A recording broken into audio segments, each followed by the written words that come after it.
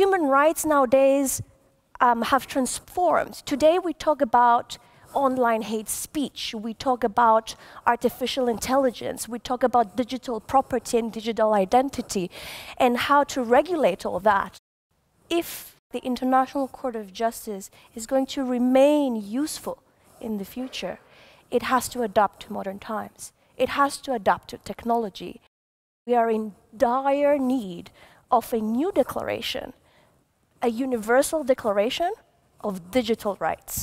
It's going to be a laborious task, but as Baruch Spinoza very wisely said 400 years ago, all things that are excellent are as difficult as they are rare.